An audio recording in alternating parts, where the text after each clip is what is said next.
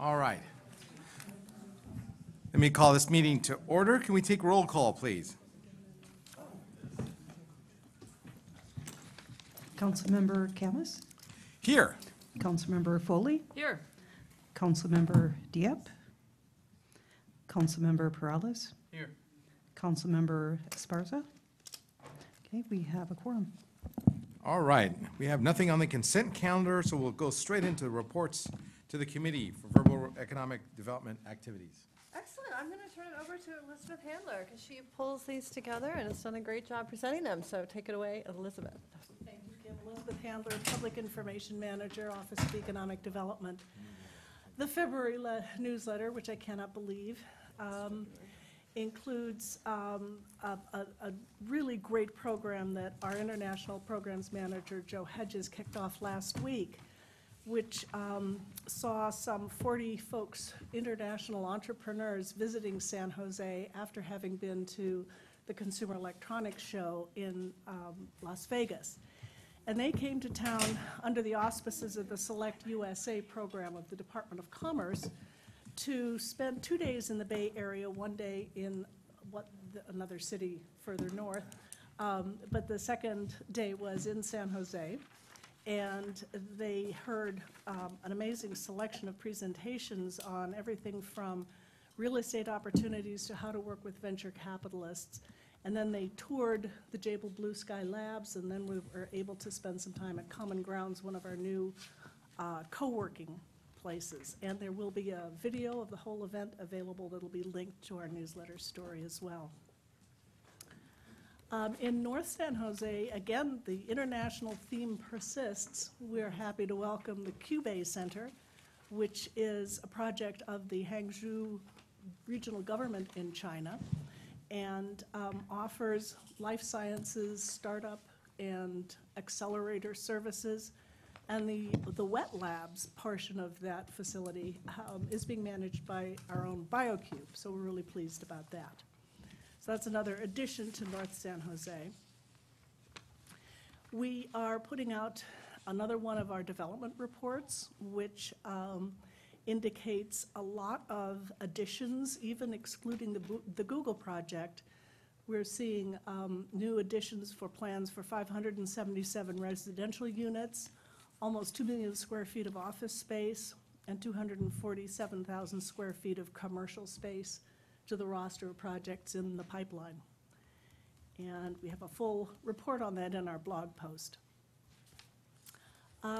We had a presentation, two people from San Jose's city OED department were part of a business journal event on the future of downtown. This is their second annual event, and there were almost 500 people in attendance. It was very well attended.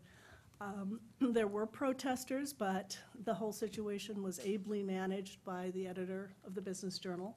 Kim was one of the panelists on the future of downtown, speaking with Mary Papazian and Alexa Arena from Google.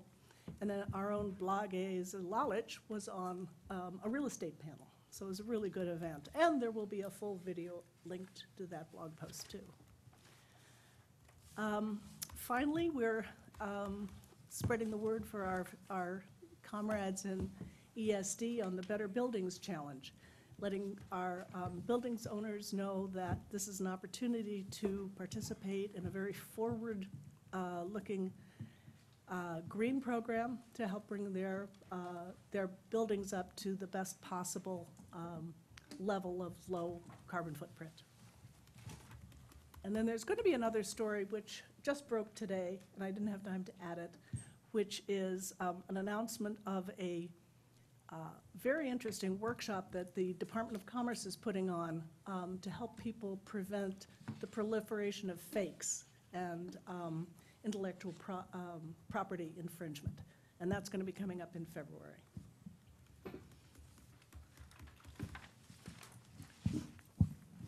That's it.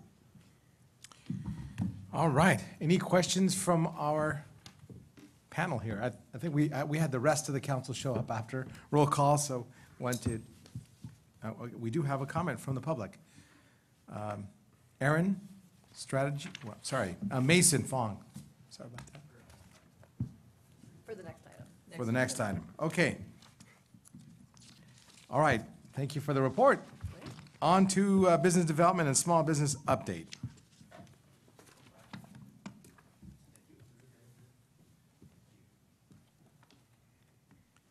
Sorry, it said agenda item number 1, and I think got confused.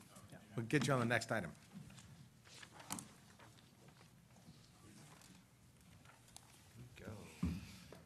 Thank you, Chair and committee members. Chris Burton with the Office of Economic Development. I'm joined by Nathan Donato Weinstein and Des Woodworth.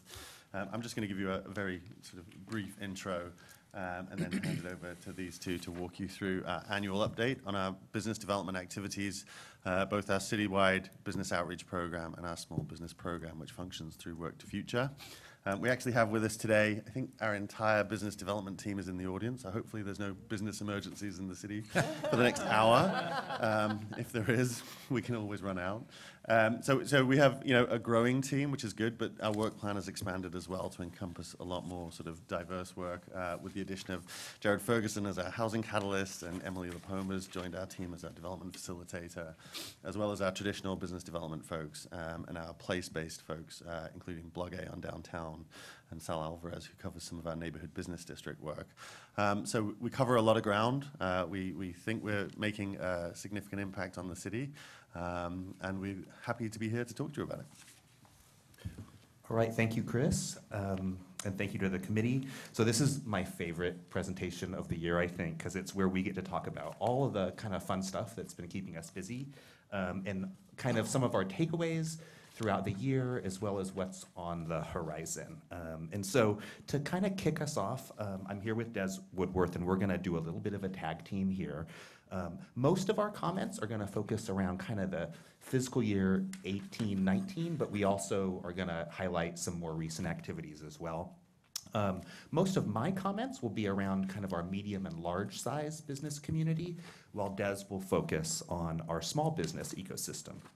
And what a business ecosystem it is. There's about 53,000 businesses in San Jose who are collectively responsible for roughly 440,000 jobs. And in addition to providing employment for residents, our businesses also contribute to our city's physical, social, and even cultural health. And one of the OED business development team's core roles is business outreach. And business outreach meetings are a key way that we kind of take the temperature of our business community, sort of the vital signs. And these touches with business can focus on a business recruitment, retention, expansion, or simply staying in touch with kind of what's going on out there. And the numbers on this screen, again, represent mostly medium and large businesses in sort of a formal discussions type of context. We touch a lot more businesses day to day. And this year, what we saw was a lot of interest in San Jose from businesses across the spectrum, whether kind of they're interested in moving or just exploring kind of the waters, especially as some of our other neighboring cities sort of fill up. I think a lot more companies are starting to look at San Jose, a lot more investors are starting to look at San Jose. And another big focus this year was permit assistance, as folks looked to navigate our very busy development services partners. And that's one of our key roles as well. The logos on this screen showcase some kind of exciting highlights. These are all briefly described in the memo, and these represent companies that we worked with extensively, that either moved in, expanded, or leased additional space in San Jose, mostly during 18-19. Of these, Bloom Energy, which is located in North San Jose, represents a really interesting way these things sometimes go. So city staff started talking with Bloom years and years ago. They were based in Sunnyvale. They make this really interesting kind of energy device that's gained a lot of popularity, and kind of began discussions about the technology, about potentially moving to San Jose, and held numerous meetings with the company. The mayor's office has played a role over the years as well. And these things take time, and thankfully, ended up bearing fruit, and in early 2019, Bloom moved 600 employees into their new building in 237 at First. OED also worked to kind of help seal the deal with Hewlett-Packard Enterprise, which also moved in this year, also to North San Jose. But what I think is really cool when I look at these logos is just the diversity that they represent. So you have sort of, high-tech, big-name, sort of traditional Silicon Valley. You also have, smaller players, but that are also really critical to our residents, whether it's a grocery store, and then, some of these really interesting new players that are finding San Jose, like Roku, that's moving over from Los Gatos. And now, Des, what have you got for us on small biz? All right, well, so in addition to the medium and large business support that Nathan was mentioning, the city also works strongly to support small businesses. With over 50,000 small businesses in San Jose and a wide range of industries, our strategy is somewhat different on the small business side. Other factors which influence the strategy are that many small businesses are not terribly sophisticated. They don't have the staffing to maintain people who have expertise in a particular area outside of their own disciplines, which are directly related to their small business. In addition, 60% of small businesses are minority-owned, and more than half of San Jose small businesses are immigrant-owned, with 30% of those self-reporting that they have limited English skills. And that all goes into playing a role in our strategy and how we go about that. A big portion of our strategy is the collaborative that we have developed with businessownerspace.com. That's a city-led collaborative, which Can you brings get the mic closer to your yes, I'm sorry. self? Thank you. Yes, I certainly can. Does that help? A little bit. Okay, good enough. So there are about 30 small business assistance organizations that participate in the collaborative, which offer free and low-cost services. Together, the city and its partners provide 14,000 small business-related assistance transactions annually. The city also provides direct assistance when it has specialized knowledge or skills. For instance, the Small Business Ally, which is a program which is targeted at helping small businesses through the permitting process. Also, city procurement, which is actually going to be coming up later in this session. They'll talk to you about the services that are provided directly by the city. Also, we provide targeted populations who have specialized needs that warrant additional attention with additional direct services. For instance, Veggielution, shown in this photo, is working with the city to support low-income cart-based food vendors. In addition, immigrants, particularly those with language barriers, as I mentioned, also benefit from additional help. By necessity, the city's small business strategy also emphasizes technology. So we have a website that provides 24/7 support in English, Spanish, and Vietnamese, as well as a toll-free line that people can call into for interpretation. We use events, which include a large-scale event that we do annually, as well as smaller-scale events and workshops and partner events, which allow us to contact more small businesses at a time instead of trying to do individual transactions, which with 50,000 it would be a very large lift, so to speak. The strategy also incorporates listening, so that like the work that Nathan was describing earlier, where we're meeting with the medium and large scale businesses, we are also trying to listen very hard to what the small businesses are facing, so that we can make adjustments to city programs and policies. The approaches include focus groups, partners, collaboration with partners, formal studies, and other methods to be able to listen to them. And we'll get to those lessons in a few minutes. We also wanted to talk with you about the policy initiatives that result from that, since we are doing quite a bit of time on that, not just on the outreach, we're doing a lot of work in terms of the policy development. One of the first of these is the small business anti-displacement work that we're engaged in, which is in response to the rising costs and development that are happening within some areas. This is an important issue in part in that many small businesses, if they were unexpectedly forced to move, would fail and never recover. In that case, we would both lose the neighborhood and cultural icons that they represent, but we would also have the loss of jobs that are in disadvantaged communities, as well as the loss of income and wealth within these largely family-owned businesses. With that in mind, we've put together a pilot in Alum Rock, which is one of the areas that we're anticipating going to be impacted by commercial displacement pressures over the next few years. We've partnered with trusted neighborhood partners, including Alum Rock, Santa Clara Street Business Association, Veggielution, and Somos Mayfair, who and are able to leverage their cultural and linguistic capabilities. Using this has made it possible for us to effectively connect with small businesses to provide them with displacement assistance. In conjunction with our longstanding businessownerspace.com partners who have agreed to provide rapid deployment activities in the event of an urgent need. The city has also recruited additional organizations which hadn't been present locally in the past, such as Start Small, Think Big, which provides legal assistance to low-income businesses and is working to develop new partnerships such as that with a nationwide community development corporation called LISC. These partnerships help address the specialized needs and needs associated with displacement.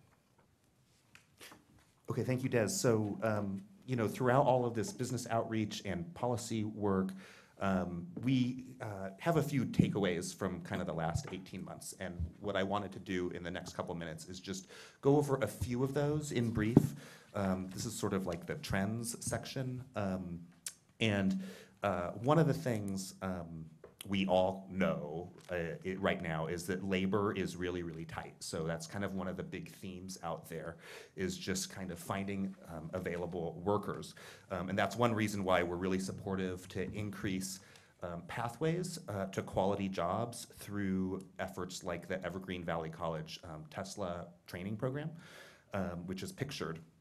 But there's a couple other trends I wanted to highlight. One is, recently there's been a lot of kind of high-profile media coverage around kind of Bay Area exodus, companies moving elsewhere. You've probably heard like Charles Schwab moving its headquarters out of San Francisco, McKesson doing the same thing. And it's something we're definitely following. So in San Jose, we have not yet had a major headquarters move as part of this trend, but our conversations with executives does show that many companies, are choosing to expand elsewhere, even as they maintain a sizable or stable presence in San Jose. And that's kind of in response to, issues around cost of living, housing, available workforce that we're also familiar with. So really important that we all kind of keep an eye on this and think about ways we can continue to support our businesses staying and growing in San Jose. Another interesting takeaway is, a real kind of traditional piece of our economy, which is the hardware sector, that people at various times have sort of written off for dead in the Valley, is very much still king and in San Jose, and continues to show signs of life and growth. And so we've seen consistent new arrivals and expansions over the past 18 months of companies that design or make things. These companies might not make those things in San Jose, but they design them in San Jose and may make them elsewhere. But these are companies like LightPoint, ARM, Click Diagnostics, Honda R&D, Lightning Motorcycles, One Wheel Electric Skateboards, Lumentum, and Bloom Energy, who make everything from medical devices to chips to power plants and motorcycles. And this, we think, is a good thing for San Jose. These are companies engaged in bits and bytes, and not just bytes, like you tend to kind of see further up the peninsula where you have more of sort of a social media concentration. We think just in terms of the diversity of our economy, this plays to our strength, and we want to continue to support them. Some other trends that I think are really interesting to follow is the past year we saw a growing trend of businesses that don't sort of easily fit into a traditional box in terms of their use. And this is mostly something you see in the retail sector or storefront businesses. And kind of some examples are, this blending of different uses. So you might have something that kind of looks and feels a little bit like a aesthetic salon that also does sort of medicalized procedures, right? Where you might even have a physician's assistant on staff. And what happens is the city has to look at those and figure out, how do we classify these? How do they fit into our zoning code, our parking regulations? In most cases, our zoning code can handle this kind of stuff, but it's something to keep an eye on. And it's another example of how our business ecosystem, and particularly our retail ecosystem, is evolving and changing. And then finally, companies right now are really struggling when it comes to getting into their space. Everyone is really busy right now on the private side in terms of contractors and subcontractors, and on the city side. And in OED, we've been spending a lot of time helping companies and their contractors understand the best paths forward for them to meet their goals around occupancy. And we are engaged as a point of contact and liaison between our industry customers and city departments. So in addition to listening to the community, thank you. In part based on what we're hearing from various organizations and businesses large and small, we have a variety of targeted support programs which are intended to support those particular areas. For instance, we have a storefronts grant program that provides grants between $10,000 to $15,000 for small businesses improving the first floor uses. Last year, the program provided grants for 16 businesses, including Hapa, Musubi, Red Dot Fitness, San Jose Museum of Textiles and Quilts, Elements Restaurant, and Park Station Hashery.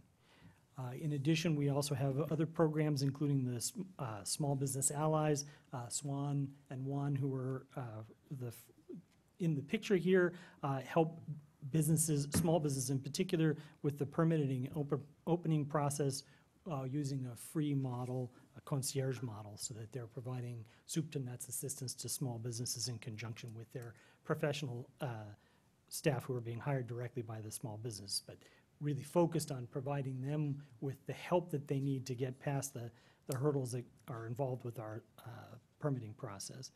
We also continue to work with our manufacturing industry. In 2018, we launched a nonprofit, MFG SJ, which is dedicated to working with our manufacturing community on workforce growth and outreach issues. In 2020, OED expects to take a larger role in working in this area to make sure that the manufacturing companies that we have here, particularly the larger ones, continue to have a role here and a home in Silicon Valley. MFG SJ is hosting its first ever State of Manufacturing breakfast. So if you're available on February 6th in downtown, we encourage you to come to that. Awesome, yeah. So, San Jose is a global city, and in 2018-19, our international programs manager, that's Joe, held meetings sort of formal meetings with nearly 40 business or governmental delegations from across the globe. And these are really interesting to sit in on, which I've had the pleasure to do. They focus on kind of, a lot of times, educating international officials around, our region, our economy, even just stuff like our business culture and like how business is conducted in the United States, which is very different from other parts of the world sometimes. And Joe's had meetings recently from Yongin, South Korea, Zhejiang, China, Hangzhou, China, and the Vietnam-US Association just in like the last month or two. He also administers the Foreign Trade Zone for San Jose, which keeps local businesses, particularly manufacturers that are bringing in and exporting a lot of stuff, competitive. And in the last 18 months, the city has seen an uptick in interest in this federal program due to uncertainties around US trade relations with other countries, as you can imagine. So, one of the coolest parts of our job is this piece of it, proactively telling our city's story to various stakeholders, whether it's through the news media or at events, forums, or even advertising. And, speaking about the city is a huge privilege and responsibility, and we actually really pride ourselves in participating in requests, whether it's a big business audience or even just a small neighborhood association. And this year there was a burst of speaking requests on topics related to downtown, I think really spurred by a lot of press coverage and sort of the perception of momentum. But we also regularly produce our own workshops and events. Our biggest one this year was a workshop we hosted in February on the federal opportunity zone incentive that drew more than 100 attendees from philanthropy and the investment world. We also assisted with several high-profile groundbreakings, often in partnership with folks like the SVO, and ribbon cuttings. That's the Verizon project on the top right. And that's kind of the dessert, I think, of our job. And then on the media front, you guys all get a taste of this every month, right? Elizabeth has produced more than 60 blog posts contributing to the 12 editions of the SJ Economy newsletter. And did you know that that newsletter goes out to 5,000 subscribers a month? Like real subscribers too, not just random folks that give us bounce backs. People are actually trying to like get into our newsletter now, which is really, really neat to see. And that's in addition to assisting local, national, or even international news media with inquiries related to San Jose. I mean, San Jose is kind of all over the place, and people need help accessing department leaders or just city facts and information. So also, I wanted to highlight that in 1819, we launched the San Jose branded merch program, which allows the public to buy shirts, hoodies, travel mugs, ball caps with the new economic development brand mark. Team San Jose is our partner on this, and you can actually head over to sanjose.org or the UPS store at the convention center for any of your gift shopping needs. And so we want to leave you with just a couple kind of quick hits on things we're working on and following for kind of this year. Des, what's happening with these first two items? Why, thank you, Nathan. On the small business front, we're working already on the 9th Summit on Entrepreneurship and Innovation, which is a large-scale small business event that will be taking place at the beginning of May. And we're also collaborating, as I've mentioned earlier, on the small business anti-displacement focus with Alum Rock Santa Clara Street Business Association. We're holding a series of workshops with them, including negotiating with leases, which we did in conjunction with Start Small, Think Big, and Alum Rock. All of these are with Alum Rock. Access to capital with the Opportunity Fund, which will actually be taking place tomorrow night if you're available, and utilizing a commercial broker with the Minority Business Development Agency, and finally financial and tax documentation, which we'll be holding in March. So we're trying to hold a series of activities to foster the small business side. All right, so in spring of last year, council approved kind of a slate of retail strategies for the city. And thanks to the council, we're prepared to soon hire a retail officer to assist us in implementing those more effectively. You know, retail's changing, and we're fortunate to still have a really strong retail market, but it's important that we keep this sector strong in San Jose and thriving. I also wanted to highlight sort of kind of what's on the horizon in terms of projects. You know, in the last year, the office brought into our business unit our first development facilitation officer, Emily Lipoma. And she's working to streamline and project manage our largest projects that will meaningfully impact the city's economy and residents. These include projects like the Adobe Tower and the Coleman Highline project. But also, I just wanted to highlight that picture is actually on Friday. I got to kind of get inside the mall expansion, and it's incredible. And they have plans to start opening the first of over 100 new stores starting in March, which is really exciting. It's also a huge lift behind the scenes and is kind of going to be one of these all hands on decks moment for us as we prepare to welcome kind of this new retail food and entertainment offering. And so kind of stay tuned. And then finally, we're all really thinking critically about the future of our industrial lands in San Jose. And this will be a focus as we look for opportunities to kind of intensify some of these areas, particularly when they're near transit nodes, in order to fit more jobs into these areas while also preserving the viability of industrial buildings and uses. So, you know, manufacturing, wholesale trade, construction are major employers in San Jose, and we want to make sure they continue to have a home here, even as we try to make more efficient use of our job-generating land. And so that's just kind of a taste of the past, present, and future, and we're happy to chat about it. Thank you very much for the presentation. Before we go to the questions from my colleagues, I'm going to call up Mason Fong. Thank you. Good afternoon, council members. Thank you for hosting this. The city does great work, and we're really happy to partner with the Office of Economic Development. We have great staff that always gives presentations to the Silicon Valley organization, which has 1,200 members, half of which are actually small businesses. Last year, the SVO, upon request by our members, created a small business issues committee that meets once a month, and we've had lots of presentations from staff. And looking at this item, which I don't know if it was combined with item 1 and 2, but assuming it was that it would be great for one, this presentation to be posted in advance of this meeting, but two, as a member of the public, I was trying to research the economic development strategy for San Jose and found the 2010 document, which was 63 pages. And since then, it seems, at least I could be wrong, but that the staff has not formally updated that packet, but rather done a PowerPoint presentation such as today, which is great. But for the members of the public, it'd be great to have a formal outreach process for an update to that strategy where the Silicon Valley Organization's Small Business Issues Committee could weigh in, the Chambers of Commerce, Vice Mayor Chappie Jones' Small Business Advisory Task Force, which the SVO also sits on, just to have a formal outreach process similar to the 4-year general plan. And so on that note, thank you to city staff. They do great work. Not to give you more homework, but it's just so that we have a better way to disseminate information to our members so that they can weigh in and say, that's the right direction, great job, or that's great, and we would love for you to look at this also. So thank you. Thank you. All right, and no more questions from the public, but I have several, and my colleagues have several as well, but let me start with mine. The Bloom manufacturing, the Bloom Energy presentation, part of your presentation, are they going to be manufacturing? Is it just a office space? Or? So kind of the future of their, I'll just put it this way. I think Bloom is evaluating the future of their manufacturing operations in the Valley. So they do have some manufacturing operations that remain in Sunnyvale.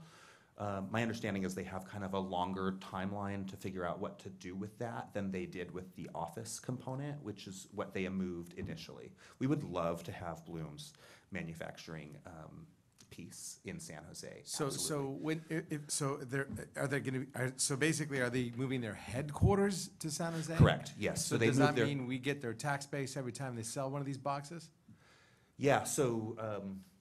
Do you want to handle the tax question? It's a really great question. That is a good question, Councilmember. Yeah, obviously there's some limits to information we can give about the specifics of tax revenues from individual companies.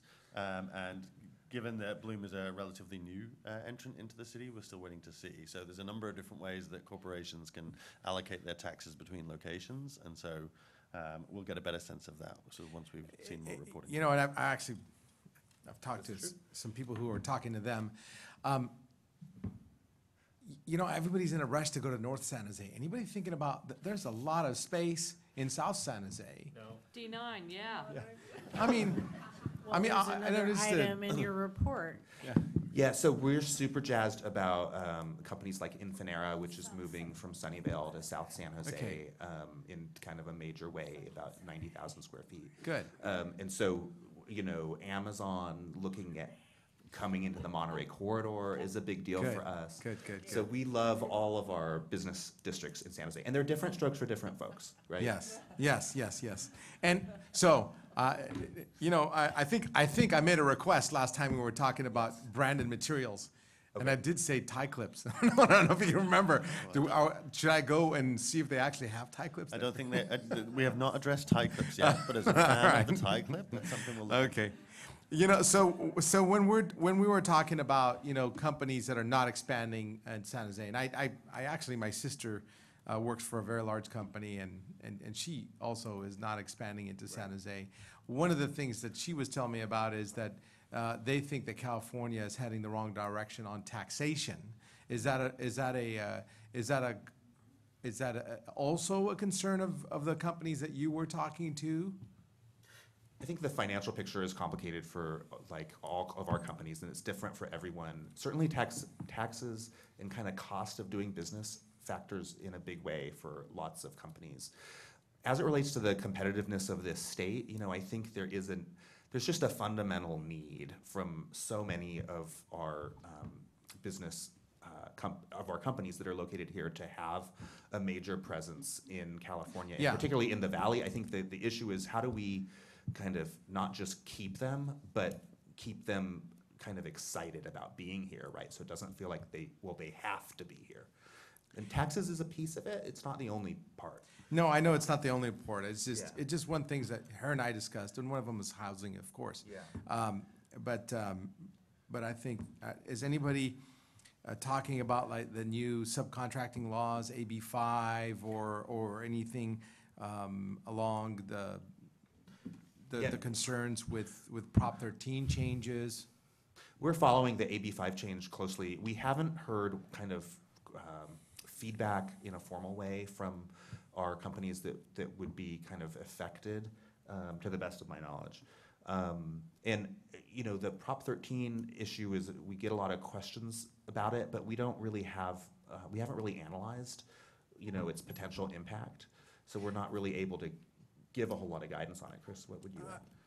Yeah, so there's been one or two sort of direct feedbacks on the AB5 and the implementation around some sort of particular small businesses that have now had to take on those drivers as employees. And so it's an adjustment to any business, I think. I think the conversation around Prop 13 is difficult, and it's one that we'll be looking at in the year ahead. The impact of a potential split role will have significant impacts on businesses in San Jose. I think what we see... Especially small businesses, well, right? and so this is, yeah, the thing that we're really looking at. So from a large business perspective, the major sort of commercial footprints tend to turn over, at least on a 5 to 10 year basis.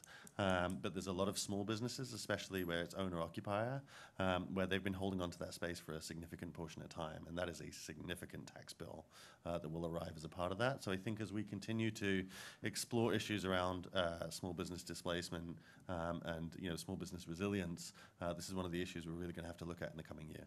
Yeah, I think it can, I urge you to actually put it on your radar, because if you're looking at small business displacement, this could be one of the big things that pushes businesses overboard, or I guess into the grave. So I'm hoping that you can put that on your radar and be, well, I don't know what you do to help, but at least put it on your radar of things to be looking at of concern. And as far as Elements, I know that they didn't have a grand opening. It's in my district, and it seemed that it was taking ungodly amounts of time to happen. Is everything okay with them, or what? I think they're open, but what took them so long? That's a really good question. I'm not aware of kind of any issues that they had. I can look into that, though, Okay, and all let right. your staff know. Okay, we'll go to Pam Foley for her questions. Thank you, and I'm going to start off with a disclaimer as one of your 15,800 small business firms. We have special issues. I co-own a mortgage company with my husband. I'm obviously not there very much right now, but I'm still the broker of record, so I have some little involvement. But I appreciate the effort and desire to keep making our small businesses, helping them to be successful, because while Google's and eBay's and others are driving development and driving large employment numbers into the city of San Jose, it's the rest of us who are the stable block, who are employing maybe not the engineers, but the service workers or the financial assistants who can help also drive our economy. So I want to actually direct my questions to Des regarding small business. And my company's been around for over 60 years. It's a family business, small, 6 employees.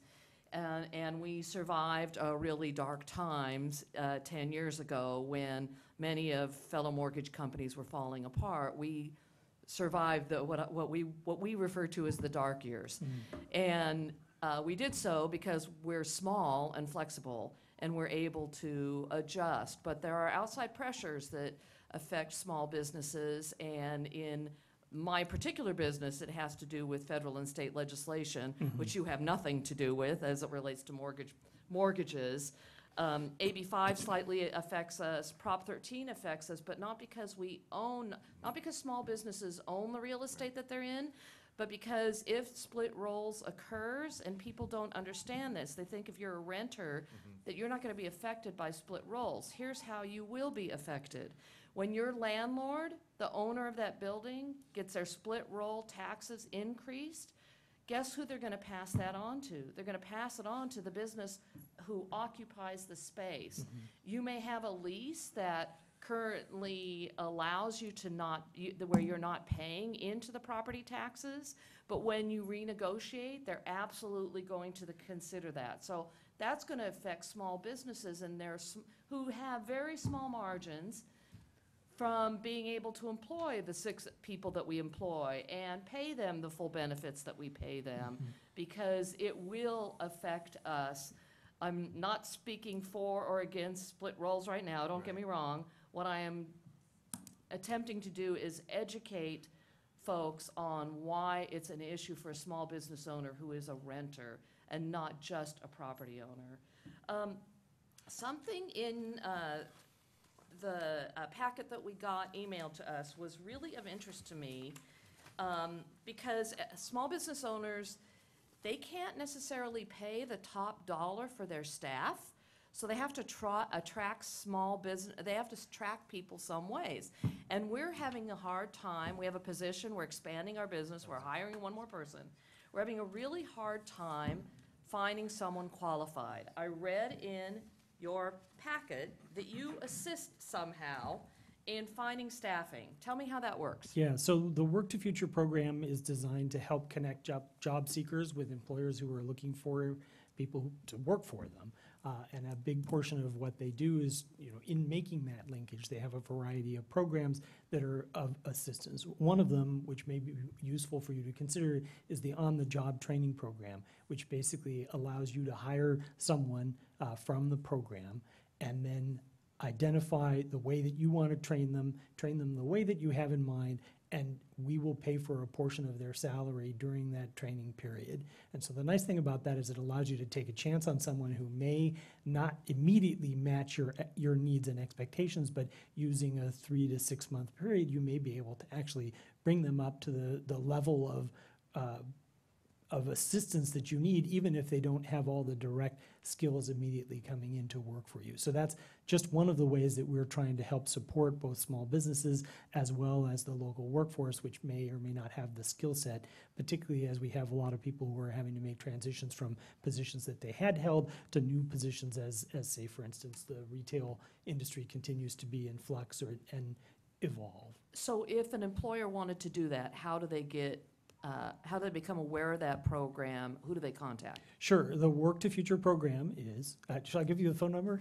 Yes. Okay.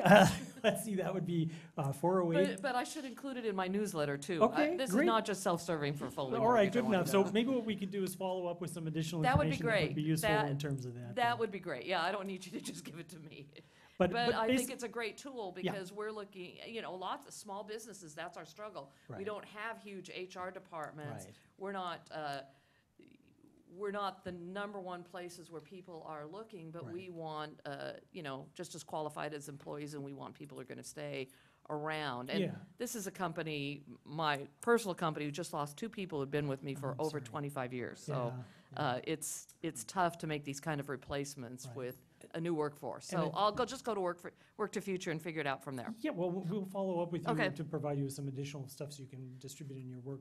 The other thing that you had mentioned was the concern about small business resiliency. Yeah. And that's an area that we are very concerned about as well, because as you say, the expertise that you have is in the real estate market, but that doesn't necessarily carry over into other areas. And so one of the things that we're trying to do is provide small businesses with the tools that they need to be able to weather things. If they don't anticipate it because it's not within their set of skills, that's a real problem because they can lose their lease, or if they're in a triple net situation and the taxes go up, that affects them directly, even though they thought, oh, hey, I'm all set. Yeah. That's could be a concern for them. So we're trying to work on a series of workshops, and we'll be continuing to do that through the coming year. Wonderful. If you want to pick a small business owner's brain, I'm happy to sit down with you Great, about thank you. that. Very generous. I really appreciate the report, and again, not to say our large businesses are not important, they're very critical, but most of the people I know work for small businesses, and they do so because they can control their own destiny that way. And it's a much more powerful position for them to be in as a small business owner. So I'm glad to see we're focused on all fronts to keep our businesses strong and in San Jose. Councilmember Perales? Thank you, Chair. And thank you, Pam, as well. I appreciate having a diversity of perspectives on the council, and so it's nice to have individuals, that can share those as well for those of us that aren't small business owners that are able to, to kind of benefit from the dialogue. So I do appreciate that. I had a couple comments, maybe really. This was in regards to the section of companies struggling with city permitting timeliness. And so my office has had, through the years, a number of small businesses reach out to us, and I know that the majority of them don't reach out to us, but we've had a number of them that have. The most recent, which happened to make it into the report, was the Hapamasubi, and that was their frustration as they reached out to my office, was in regards to the permitting. And in fact, they really appreciated, I think they were working with Juan, and they really appreciated the Small Business Ally Program. They felt a lot of support in that regard. Where they ran into issues was, and we've heard this before, having multiple inspectors with their own individual perspectives on what was permitted or permissible or not, and that caused a lot of delay, obviously a lot of headache, and even sort of an undoing, redoing of things that just because of having, again, different inspectors coming out with different perspectives, and so we ended up able to jump in and get involved, and with the support of John, we're able to sort of iron this out. But in our thinking was, well, it shouldn't have taken that, right? And how do we, right? We already have issues we know with timeliness in this regard because of just staffing in general, or a lack of staffing. But then if we have conflicting staff interpretations, and a multitude of staff members going out on something, I can understand, right, from a small business perspective, why that would just be extremely frustrating, because you want to take for, at face value what a city staff member is saying, especially an inspector, and move forward and make changes or whatever it is you need to do. But if you're getting conflicting viewpoints on different inspections and they're not there at the same time, and you sort of are stuck with going, well, I had to listen to what the last one said and do that, and now I have to listen to what the next one says, because how else do I, cure that? And so, like I said, and sometimes they'll reach out to my office. Unfortunately, we're able to help, but it shouldn't take that, right? And we shouldn't have that level of frustration. And for a small business like that, right, paying 1 month of rent without being able to open, right, it's a huge impact. And so, and we already know this, but I just think that that's something that I would hope that we can begin to determine how we might be able to cure that, right? And whether it's one solid inspector or at least some level of agreement or a way to communicate between the different inspectors, so that way we're on the same playing field. I wanted to mention, just I'm excited about the cloud kitchens here downtown and the old Hank Coca's. I think that it's, and as was mentioned in there, the section that was under the creativity we need to bring in with some of these new uses, and so I appreciate that, and thank the team for their work on that. I just wanted to remind as well on the Business Impact Fund that through VTA, as we've asked, this was in the Small Business Anti-Displacement Pilot. I know that my team had asked in a memo that does come back to this committee as well, so just putting a plug there, just making sure that that's coming back to CED. And then on the layoffs, the outplacement, I know that we talked a little bit about sort of what we're seeing, some trends. I'm curious if we are also looking at those trends in regards to, and I imagine we are, but in regards to symptoms for a recession or for the next recession, right? Are we looking at that to see what we can do to prevent it? But are we also looking at it, well, it's not just because of cost of housing or some of the other factors, right, that we know are more common, but is it also because is this an indication, right, of the recession coming? And we're all sort of been talking about that, although unfortunately we've been talking about it for like 5 years. Right. So it hasn't come around the corner, but is that also something that we're looking at it for that trend as well? We are. So we get, when there's a mass layoff event in the city and the mayor's office are notified through the WARN Act. And that's for any layoff that affects 50 or more people or a facilities closure. And when we get those, we and a lot of times in coordination with the mayor's office, try to do like an exit interview to understand why there's a layoff event or a facilities closure. You can probably understand that a lot of times companies don't want to talk to us, but sometimes they do, and kind of drill down into what's causing this, and then we kind of, think about what is this a symptom of, or is it idiosyncratic to that business? Chris, would you add anything to what we're seeing? Yeah, and I think, Councilmember, to your point, we sort of tried to keep an eye on where those industries are and sort of strategically think through where those layoffs are. Because I think as we look forward to the, likely recession at some point, we'll keep planning for it. What we're seeing or what we believe will happen is that the impact of that recession will not be distributed evenly, right? That those in lower skilled, lower income jobs are probably going to suffer more given the costs around this region.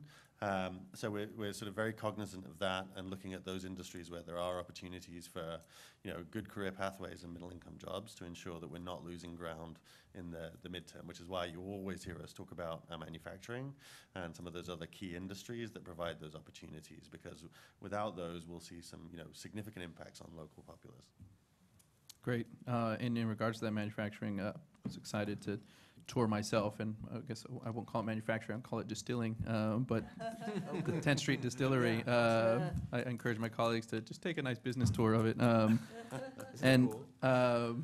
I do have a nice sealed bottle in my office that anybody can come look at. I'm not offering taste samples yet, but it was exciting, right, to see that and other manufacturing, right, continuing to do well in San Jose. So I appreciate that and the work that we put in regards to that. I didn't see. I was wondering what other businesses had benefited, and so in the storefronts grants, I'm looking here, and I didn't see too many, right? And I noticed that we've done 9 grants, 100,000 of the 250, and then it looks like we'll get up to maybe another 100,000 with the grants that we're working on. So does that mean that we won't hit the 250,000 that's allocated, or? Well, so Sal Alvarez is here, who manages that program. Sal, do you want to just address kind of how we're tracking? Spend the other 50,000, Sal. So at the time when we started compiling the information, we've had a sort of a ramp up. So right now we're about $215,000. Oh, wow. Like identified and qualified applicants. Perfect. And we still have, so just a big effort we're going to be trying to push for is outdoor seating on Santa Clara Street between like 2nd and 8th Yeah. Street. So there's a lot of interest from the property owners, business owners, to get more vibrant activity out on that particular section of Santa Clara Street, and we're hopefully going to get that chunk of money identified for those businesses. We're already engaging those folks. I have an intern from Santa University, Julian Cabrera, who's an accounting student, already committed to Deloitte, who's been doing amazing work trying to keep track of that program and getting direct communication in the outreach. Do you mind rattling off a couple of the other small businesses besides what we have listed in the report? So I could provide that to you. Okay, you don't have them off the top of your head. I could kind of, yes, I'd rather just provide that to you. Okay. If you could, and then my colleagues, or maybe you can copy us. I'm just interested because we didn't see too many. Absolutely. Yeah, thank you. Uh-huh. Yeah, it's always nice to see which businesses were able to benefit from this program, something that I have been excited to support year over year, and I know that my colleagues through the budget process, right, have had an interest as well with the business growth and opportunities throughout the rest of the city. And so I just like looking at what businesses are able to benefit, and we are constantly encouraging new businesses or even old businesses to have the opportunity to benefit from this. And so I appreciate that. It looks like we'll be on track then to use all of those funds. Last thing on the last page, you have in the year ahead, just the priorities. I don't know if it falls under retail support, but I didn't see the small business ally. I just was kind of curious if that is as a priority, and does that fit under this retail support, or is it something else? So I'm just curious, based on the list here, I didn't see it. Yeah, so the Small Business Ally is obviously a critical part of our operation. That's sort of an ongoing program. I think as we're looking at the retail support, we're really thinking through that new position that we're hopefully going to hire for very soon. We're into the process now. Okay, so that would with be kind of an candidates. additional person with, Right, exactly. with that. So we have the 2 business allies that are on staff in PBCE that are sort of constantly delivering that service. This is as part of the last year's budget process, right? It added 2-year funding for a position that just focuses citywide exclusively on retail development. Okay, great. Thank you. That's it. Thank you. Councilmember Esparza. Yes, thank you. Thank you for the great report. And I actually wanted to, when I was looking through the report on page 3, it was talking about small businesses in the city. They can't all stay. Some of it had to relate to space options. I wanted to raise the issue of quality of life issues that impact businesses in San Jose. So as one of the city's industrial areas, I have a number of businesses that are threatening to leave San Jose because of quality of life issues. I have a $50 million a year business that we're working really hard to keep. Another $70 million a year business that I'm working really hard to keep. They want to stay here. It's just those quality of life issues. They're worried about cleanliness, the safety of their employees, and their ability really to, the image that they're projecting when they're trying to have business meetings with other folks. And so, one, I wanted to make a comment, and 2, I wanted to bring up, how are you working with those issues so that you can make the connections for the city between, for example, the on Union Pacific, the over 800,000 pounds of garbage, most of which came from illegal dumping, that was picked up off Monterey First. Are we making those connections as a city between that and our ability to have businesses stay and come to San Jose? Yeah, that's a huge issue, and especially in our industrial areas, we do engage on those kind of quality of life issues, and really what we try to do is just make sure those companies are armed with the information about how, you know, they can kind of report and access city services, and then also we try to liaise with the city departments as well. I mean, it's a kind of a never-ending struggle in some of these areas, and so part of it also is education as well, kind of helping companies understand what are the resources available and kind of if there's a wait, why that's a wait, which is really, really hard, but I think, you know, we've done a lot to try to help companies understand where the city's at, but it's a constant education process. And as the city moves forward on some of these issues, taking a multi-departmental approach, is OED at the table at some of these meetings? Yeah, I mean, yes, I think you've seen the city manager's office, and OED is part of the city manager's office, play a much stronger role in coordinating and aligning the various departments, because it's really a shared responsibility. So we're often in a position to connect the dots about why this is so important and what we should be doing, and then having good communication with the business community and the property owners, because it's important that they, as you know, have confidence in the city that we're hearing and then we're acting on the information. Sure, yeah, and we're working so hard to bring businesses to San Jose. It seems like a low-hanging fruit would be to keep the ones we have, right? So I just wanted to raise that, that issue, and that we need more increased coordination. And also, again, on, I'll just add one more thing, which is looking at some of the types of businesses. So I'm thinking of a business in my district, not on the Monterey corridor, but in another industrial section of my district. Their business actually brought a lot of blight and issues in the community. They left, and things were kind of calm, and the other businesses in the area were kind of good. And then we got another one of the same type of businesses. And it's kind of ironic. I've actually been contacted by the owners of that business, who, you know, because we're trying to work on some of the issues, the blight that they're bringing in. So it's, so, you know, maybe we can look at bringing in additional or newer types of businesses and not just doing like cookie cutter, like that was what was there. Maybe we have a chance to bring in 2.0. So I just wanted to bring that up. I had a question on the page 4, the investor and developer outreach. I wanted to ask, this is about the investment in development sites. Can you tell me a little bit more about that and what parts of the city you are actually kind of trying to bring those resources to?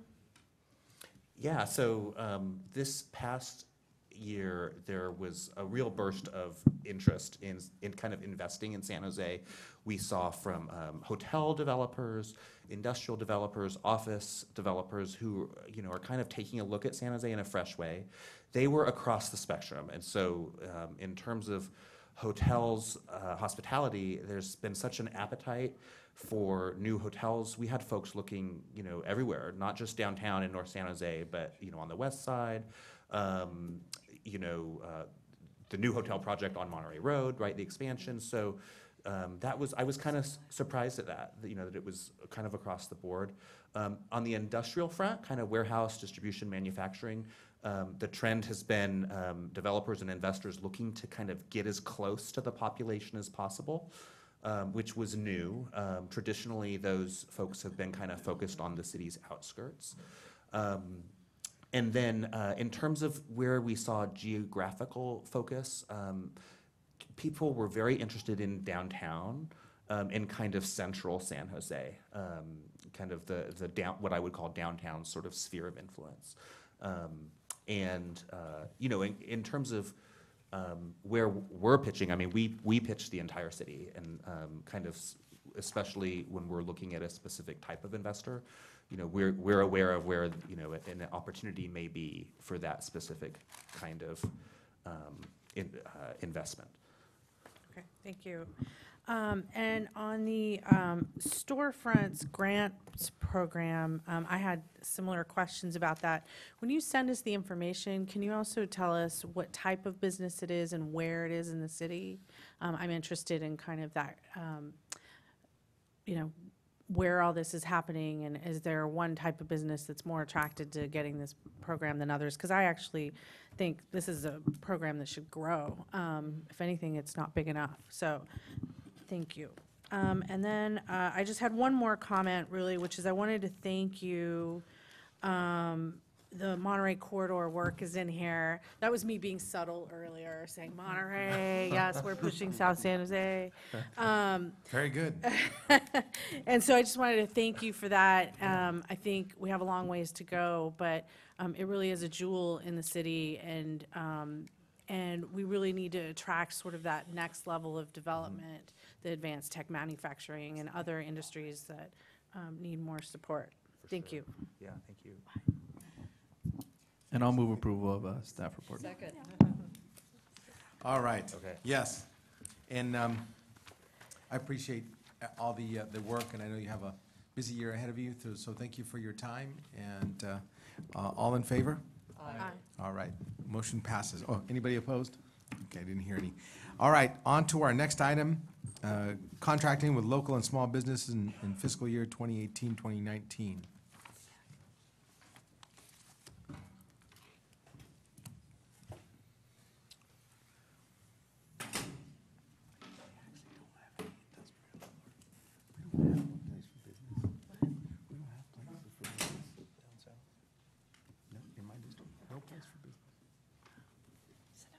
Yeah, I know. And surgeon. I sent him to surgeons.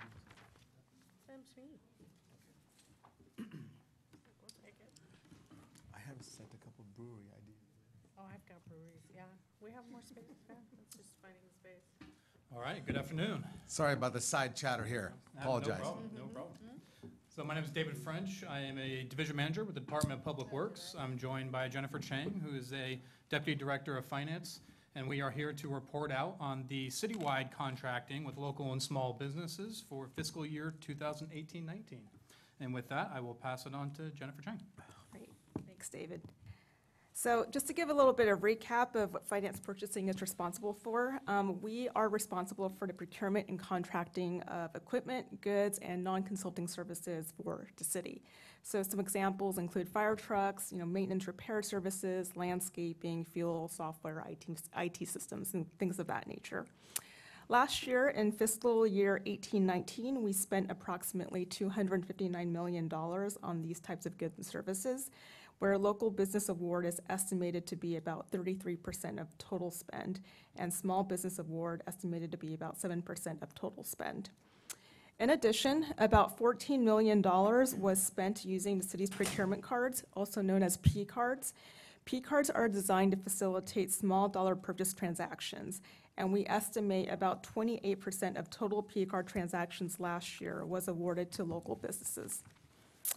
If you look at the bottom half of this slide, we have listed a total of 6 local, small, and minority business outreach events that finance staff had attended in 2019.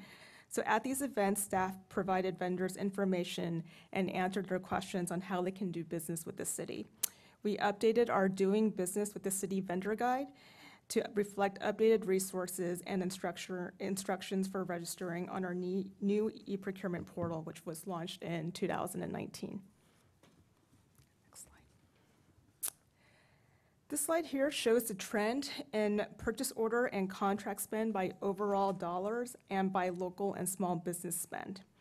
As you can see, in the last fiscal year, 18-19, overall spend at $259 million increased over $58 million over prior year. Based on current methodology and available data, we estimate local spend in FY 18-19 comprised about $86 million. And of the local business spend, about half, or $18 million, was with small businesses. Excuse me. And in this slide here, it shows the trend in purchase order and contract spend by count. And the number of purchase orders and agreements increased by 5% over prior year in fiscal 18-19. And similarly, we've seen trends updated trends in estimated local and small business award. Okay. So on to Public Works procurement. So Public Works is responsible for procuring construction contractors, and we also oversee the procurements for design and engineering consultant services as well. Before I get into this, you're going to hear me use a few terms. You're going to hear me use major construction contract, minor construction contract.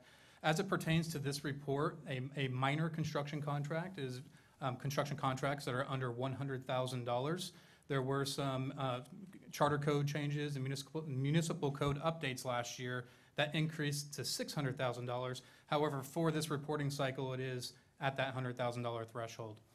So in total, we awarded $191 million in construction contracts, of which 27% of those total dollars awarded were to local businesses and 6% were to small businesses. You will see that as I get into the number of contracts awarded, we did see a decrease in that number, which I'll talk about in here in just a second. But overall, for the percentage of dollars awarded, we remain fairly consistent for a 5-year period. For our consultant contract awards, we awarded $35 million in consultant contracts. Local business received 60% of those dollars, while small businesses received 46%, and that was a significant increase from the past 5 fiscal years. Excuse me. So the chart here reflects the construction contracts awards, which I just mentioned a second ago. So we awarded 57 total construction contracts last fiscal year. 23% of those contracts were awarded to local businesses and 9% were awarded to small businesses. You can see, as I mentioned, that is a decrease from the past 5 fiscal years. However, we feel with the program that we have in place, which I'll discuss here in just a second, that can really help increase those numbers back up. For our consultant contracts awards, we awarded 26 contracts, of which 69% were awarded to local and 42% were awarded to small, which again was a significant increase from the past fiscal year. We feel that our consultant contracts are very healthy with our local and small business participation.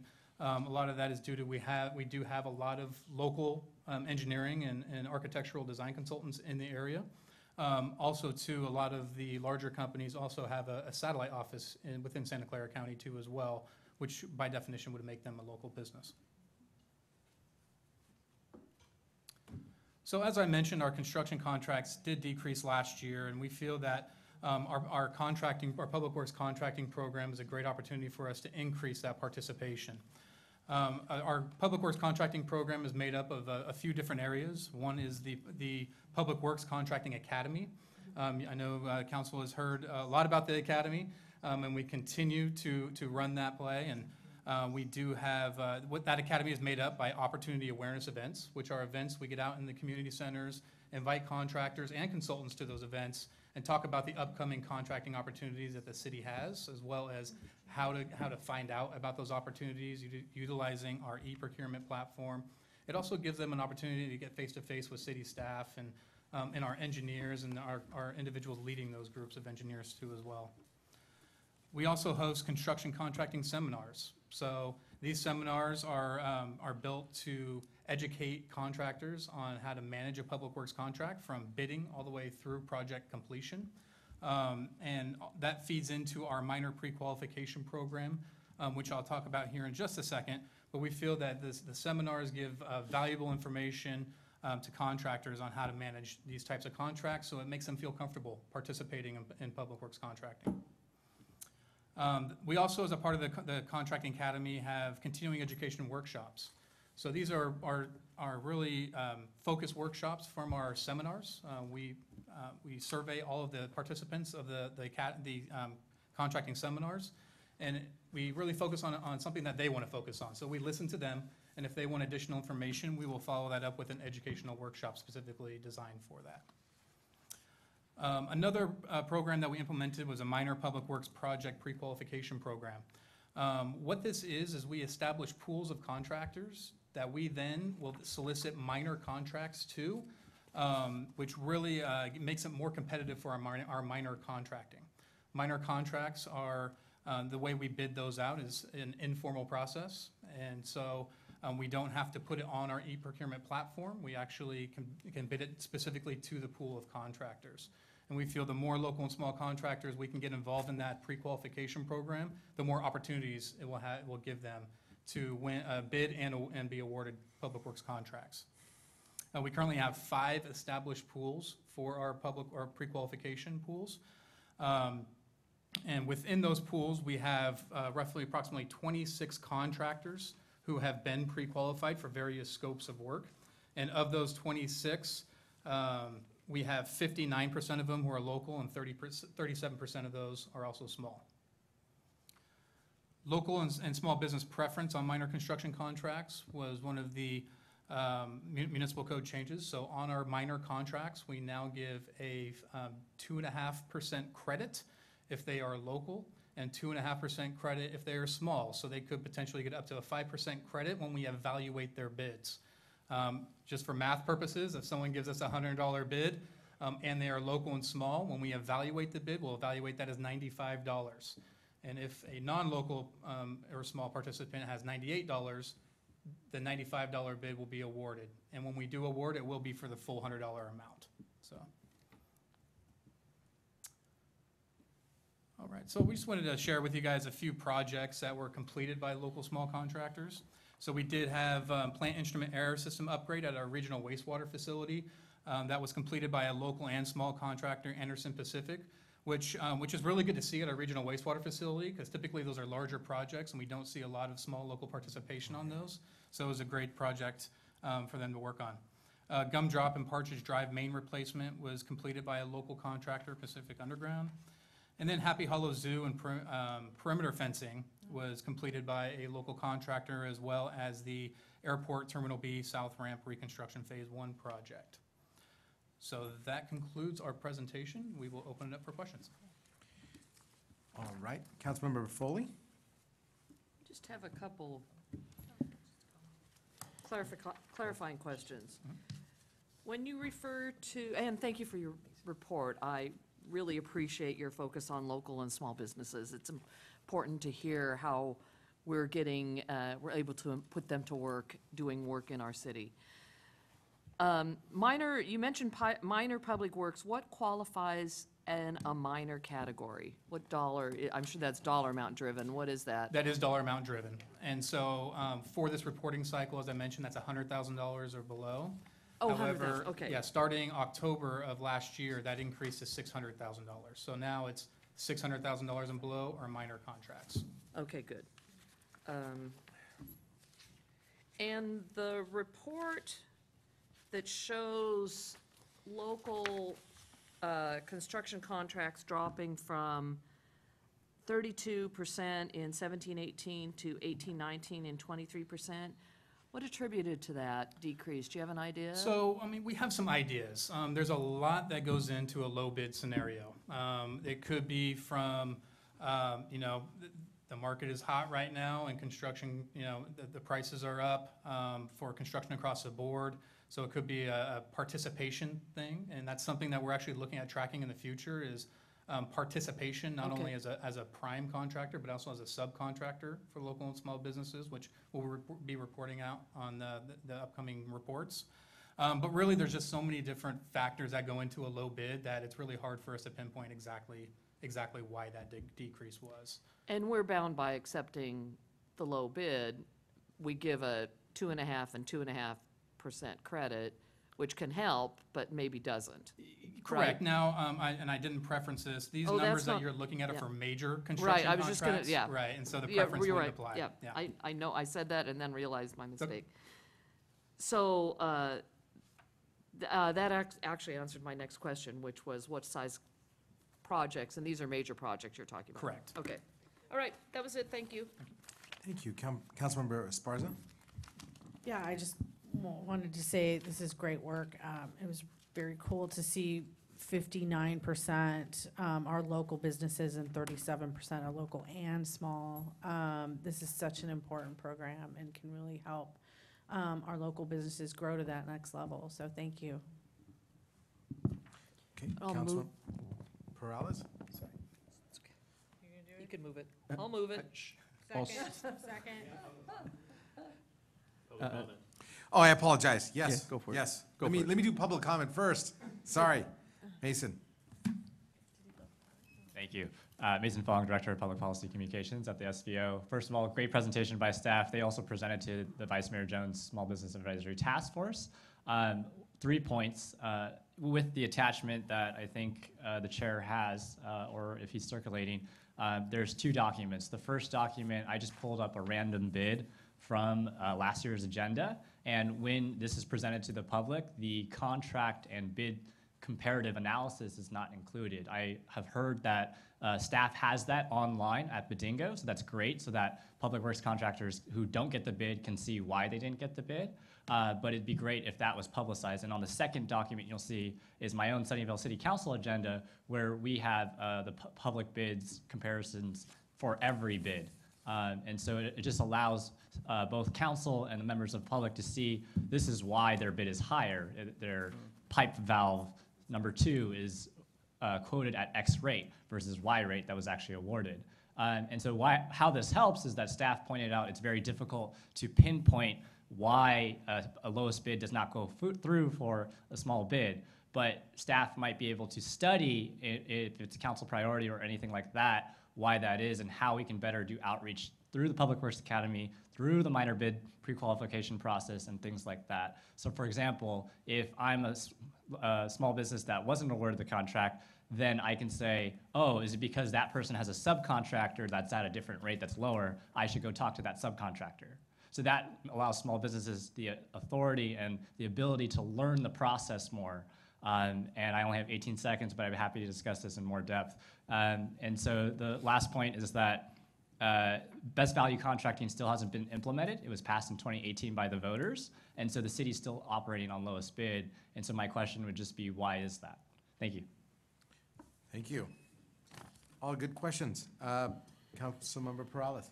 Yeah, I was actually just going to mention that on this slide, I think it's, it's unfortunate that we've dipped so low, but it's fortunate that we, hopefully have a policy that's going to help change this trajectory as you state in your report. So looking forward to that, and the motion was made. So thanks.